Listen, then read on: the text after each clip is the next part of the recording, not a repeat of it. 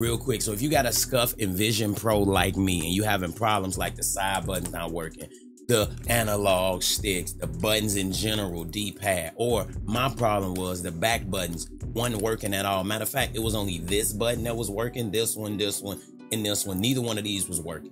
So what you want to do is, which is crazy, it's kind of like a hard reset, but like it's in a way that you wouldn't have thought. So shouts out to YouTube and Reddit for hitting me with this one. So you basically want to go to the controller, click the three dots up here, and where you see firmware, you click check for updates. Now it's going to say you on the latest version.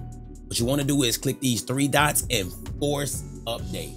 Go through this entire process. You click, got it, boom. It's going to force the update onto your controller.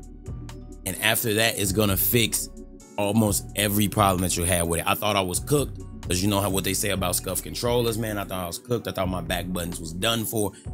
And I thought it was GG's, bro. I just thought it was GG's. I put the controller in the box. Was what it was. Day went by. Did some more soul searching and all of that. And I found this method right here. Let me know if this helped you in the comment section below. We up out of here, man. Let's keep cooking on Call of Duty Black Ops. You know, Big Nuke Town today.